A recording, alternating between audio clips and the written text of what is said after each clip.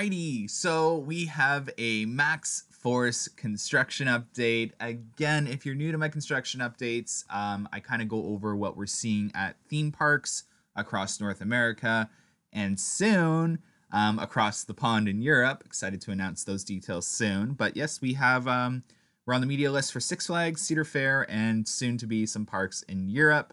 And we'll be getting some construction shots of coaster projects around the world soon. So that's super exciting. So again, huge thank you to you guys for watching these videos. Super awesome that people actually listen in and listen to an amateur talking about coaster construction.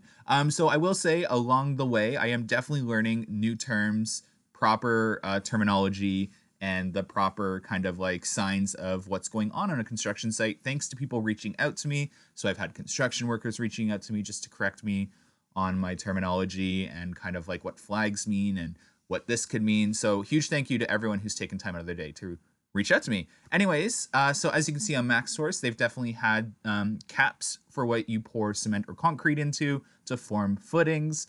Then you have the rebar cages and the threaded rods that they'll attach the support beams to on site.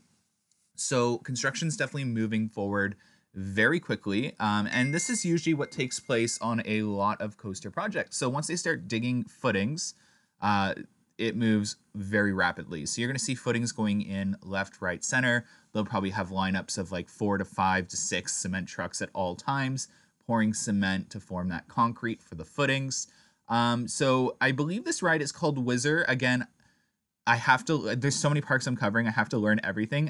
So it looks like Whizzer, again, correct me down below if I'm wrong, is missing track. That's normal. We saw that at Canada's Wonderland with Vortex. They'll remove track so cranes and cement trucks can move in there and do what they need to do. Nothing is going on with that roller coaster. It'll be put back together once they're done, for those of you that don't know.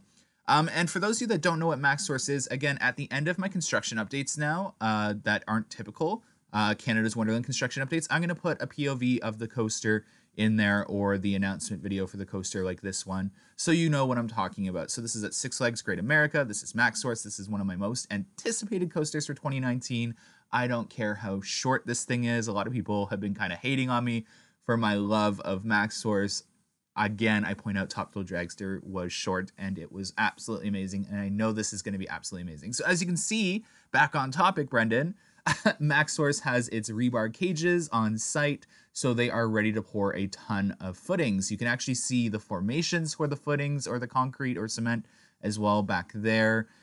It is just rebar cages galore. So we'll be getting updates usually probably every weekend, every other weekend, whenever we get photos sent in, and then we'll have our behind the scenes construction tour sometime in winter, which is super awesome that the park is letting us do that. So again, not too much going on yet. Vertical construction hasn't started. It is a smaller coaster, but still a massive, impressive coaster at the same time. I know that is very contradicting, but for those that know coasters, they kind of understand that. So it's definitely got a very tall footprint.